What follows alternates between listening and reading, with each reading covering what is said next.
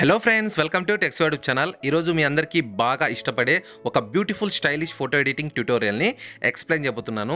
ఎవరైతే మీలో స్టూడెంట్స్ ఉంటారో, ఎవరైతే మంచి డాన్సర్స్ ఉంటారో, స్టైల్గా ఉండాలని కోరుకుంటుంటారో వాళ్ళందరికీ కూడా ఈ యొక్క ఎడిటింగ్ ట్యూటోరియల్ చాలా బాగా నచ్చుతుంది. ఫ్రెండ్స్, మీరు ఇక్కడ ఒకసారి అబ్జర్వ్ చేయొచ్చు. మనకు ఒక పిఎన్జీ ఫార్మాట్లో ఉన్న ఇమేజ్కి అదే ప్యాటర్న్లో ఉన్న కలర్ ద్వారా ఒక సర్కిల్ని యాడ్ చేసి ఆ యొక్క బ్యాక్గ్రౌండ్లో యాడ్ చేస్తే ఎంత అద్భుతంగా, ఎంత విజువల్గా ఉందో మీరు ఒకసారి గమనించండి. సో దీనికి సంబంధించి చాలా హిందీ ఛానల్స్ అయితే ఈ వీడియోస్ అయితే చేశారు. లైక్స్ వచ్చాయి, మంచి మంచి వ్యూస్ వచ్చే వాళ్ళకి వేలల్లో. సో తెలుగులో కూడా ఎందుకు చేయకూడదు మీకోసం అనేసి నేను ఇది తెలుగులో అయితే చేస్తున్నాను అనమాట. ఒకవేళ మీకు హిందీ వచ్చినా కూడా వాళ్ళు హిందీలో పెద్దగా ఎక్స్ప్లెయిన్ చేయరు, జస్ట్ మాన్యువల్గా ఎడిట్ చేస్తూ వెళ్తుంటారు. నేను మాత్రం మీ అందరి కోసం తెలుగులో చాలా క్లియర్గా ఎక్స్ప్లెయిన్ చేస్తాను. అందరూ కూడా అర్థం చేసుకొని మీ సొంతంగా ఇలాంటి ఎడిట్ అనేది మీ మొబైల్ ద్వారా చేసుకోవచ్చు. సో ఫ్రెండ్స్, వీడియోని మీరు లాస్ట్ వరకు చూడండి అండ్ మీకు తప్పకుండా నచ్చుతుంది అండ్ అర్థం కూడా అవుతుంది. నచ్చితే మాత్రం ప్లీజ్ బద్దగించుకోకుండా సబ్స్క్రైబ్ చేసుకోండి. చాలామంది చూస్తున్నారు కానీ సబ్స్క్రైబ్ అయితే చేసుకోవట్లేదు. సో సబ్స్క్రైబ్ చేసుకోవడం వల్ల మీకు ప్రతిరోజు మంచి వీడియోస్కి సంబంధించిన నోటిఫికేషన్స్ వస్తుంటాయి, మంచి నాలెడ్జ్ అయితే గెయిన్ చేస్తారు. ఓకే ఫ్రెండ్స్, ఇంకా ఆలస్యం చేయకుండా లెట్స్ గెట్ స్టార్టెడ్.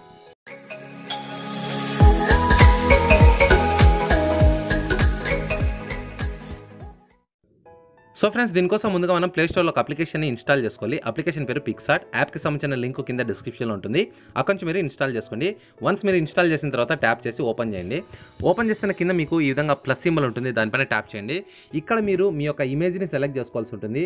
అయితే మీరు ఏదైతే ఒక ఇమేజ్ని సెలెక్ట్ చేస్తున్నారో ఆ ఇమేజ్లోని మీ యొక్క ఆబ్జెక్ట్ అనేది పిఎన్జీ ఫార్మాట్లోకి కూడా మీరు మార్చుకోండి.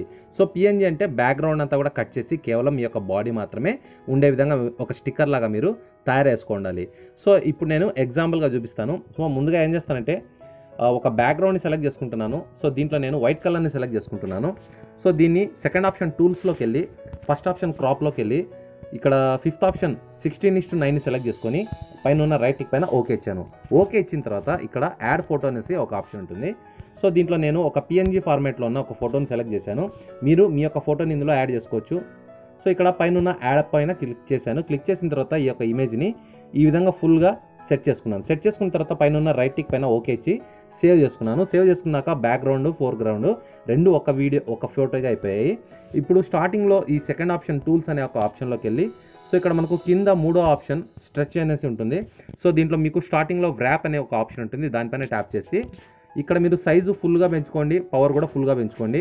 మళ్ళీ వ్రాప్ పైన ట్యాప్ చేయండి. ఇప్పుడు మీరు ఏం చేస్తారంటే సింపుల్గా లెఫ్ట్ టు రైట్ దీన్ని మీరు పెంచుకోవాల్సి ఉంటుంది ఈ విధంగా. సో చూడండి, ఈ విధంగా చాలా సింపుల్గా ఏం కంగారు పడకుండా కొద్దిగా ఆ యొక్క ఫోటో మొత్తం ఆ బ్యాక్గ్రౌండ్ వైట్ అంతా కనబడకుండా ఈ విధంగా మీరు పెంచేసుకోండి. సో ఎంత నీట్గా వస్తే మనకు అవుట్పుట్ అనేది అంత బాగా వస్తుంది ఈ యొక్క ఫోటోలో.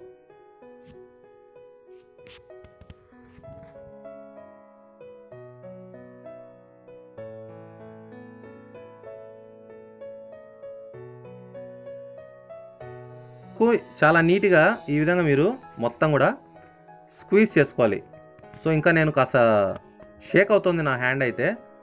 స్ట్రైట్గా ఎంత బాగుంటే స్ట్రైట్గా లైన్స్ అంత నీట్గా వస్తుందన్నమాట అవుట్పుట్ అయితే. సో మ్యాక్సిమం మీరు ఈ విధంగా స్ట్రైట్గా ఉండేటట్టు చూసుకోండి.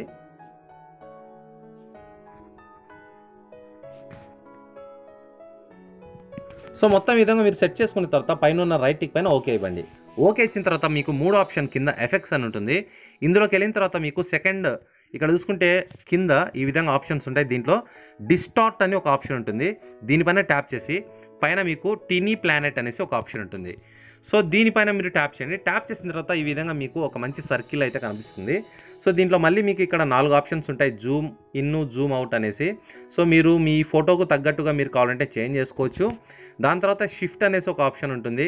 ఈ యొక్క షిఫ్ట్ ఏంటంటే ఆ యొక్క సర్కిల్స్ని కరెక్ట్గా కలపడం కోసం, అడ్జస్ట్ చేసుకోవడం కోసం ఈ విధంగా మీకు ఇది యూజ్ అవుతుందన్నమాట.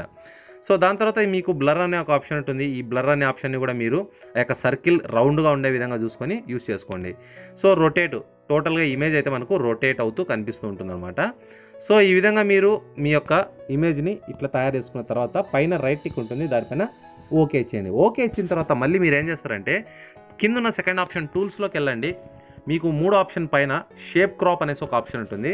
సో కింద మీకు రౌండ్ సర్కిల్ ఉంది మూడో ఆప్షన్. దీంతో మీరు ఏం చేస్తారంటే ఎంతవరకు కావాలో అంతవరకు దీన్ని మీరు ఈ విధంగా క్రాప్ చేసుకోండి.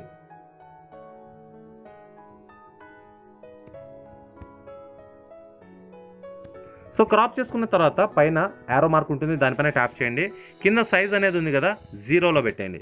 సో 0లో పెట్టిన తర్వాత పైన సేవ్ ఆప్షన్ ఉంటుంది, క్లిక్ చేయండి. సో క్లిక్ చేస్తేనే ఇది ఒక స్టిక్కర్ లాగా తయారైపోయింది. అంటే బ్యాక్గ్రౌండ్ ఏం లేకుండా ఒక స్టిక్కర్ లాగా తయారైంది. సో దీన్ని మనం ఇప్పుడు సేవ్ చేసుకోవాలి. సేవ్ చేసుకోవడం కోసం కింద డ్రా అనే ఒక ఆప్షన్ ఉంటుంది. మళ్ళీ మీరు డ్రా పైన ట్యాప్ చేయండి. పైన వర్టికల్లో 3 డాట్స్ ఉంటాయి, వాటిపైన టచ్ చేయండి. సెకండ్ ఆప్షన్ సేవ్ ఇమేజ్ అని ఉంది, దాన్ని మీరు సెలెక్ట్ చేసుకోండి. ఇప్పుడు ఇది ఒక స్టిక్కర్ లాగా తయారైపోయింది. ఇప్పుడు మనము అసలు మ్యాటర్ మొదలు పెడదాం. సో దీనికోసం పైన ఇంటూ పైన ట్యాప్ చేయండి.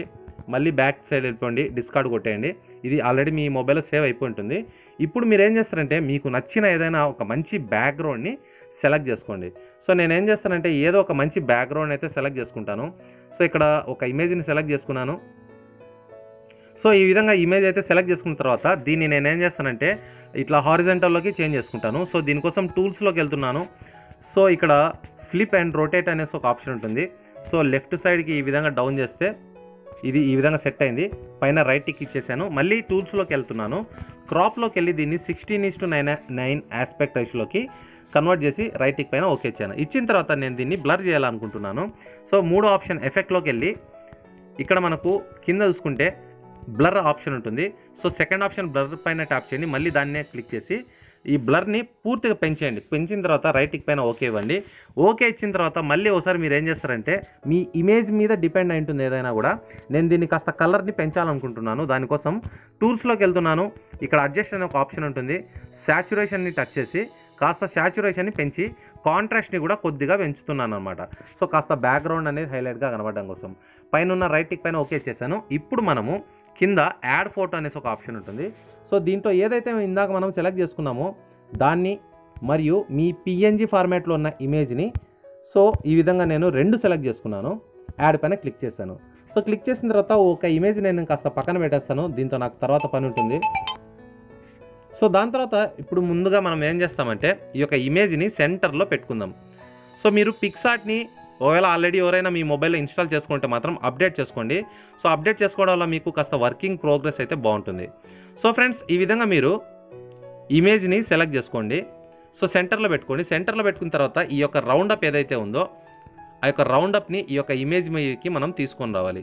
సో చూడండి ఈ విధంగా సెంటర్లో పెట్టుకోండి, ఎగ్జాక్ట్లీ సెంటర్గా. సో చూడండి ఈ విధంగా. సో మనం ఇమేజ్ని ఇంకాస్త చిన్నదిగా చేయాలి. సో చూడండి ఈ విధంగా చేసిన తర్వాత మీరు ఒపాసిటీ అనే ఒక ఆప్షన్ ఉంటుంది, దాన్ని మీరు డౌన్ చేసుకోండి.